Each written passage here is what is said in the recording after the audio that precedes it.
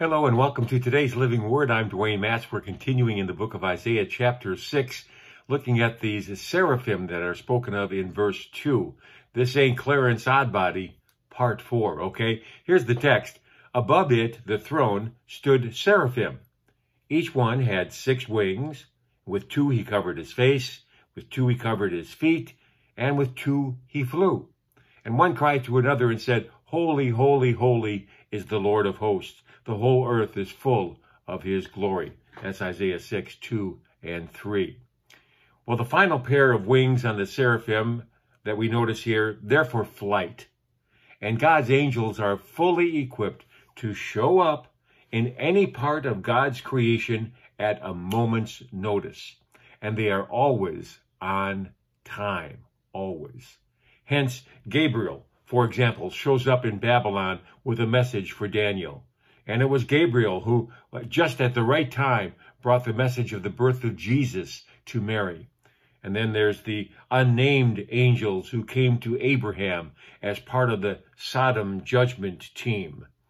And by the way, note that these angels with Abraham appeared as mere wingless men, and he immediately exercised his gift of hospitality to them, something we should be aware of as we are reminded in Hebrews 13:2, do not forget to entertain strangers, for by so doing some have unwittingly entertained angels. The angels of God are always on time. Remember that.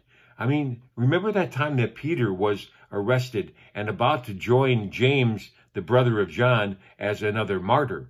But look what happened. We pick it up in Acts chapter 12, verse 6. And when Herod was about to bring him out for execution, that night Peter was sleeping, bound with 2 chains between 2 soldiers, and the guards before the door were keeping the prison. Now, behold, an angel of the Lord stood by him, and a light shone in the prison. And he struck Peter on the side and raised him up, saying, Arise quickly. And his chains fell off his hands. Then the angel said to him, Gird yourself and tie on your sandals. And so he did. And he said to him, Put on your garment and follow me.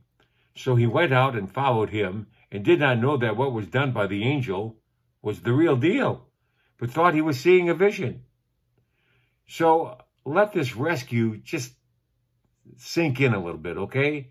God's going to determine the timing of Peter's martyrdom, not Herod. And Peter, well, he rightly thought he was dreaming. How else can you explain what was actually happening here? Once safely outside the prison, Peter comes to himself and realizes what had just happened. We read about it in Acts 12:11. And when Peter had come to himself, he said, Now I know for certain that the Lord has sent his angel and has delivered me from the hand of Herod and from all the expectation of the Jewish people.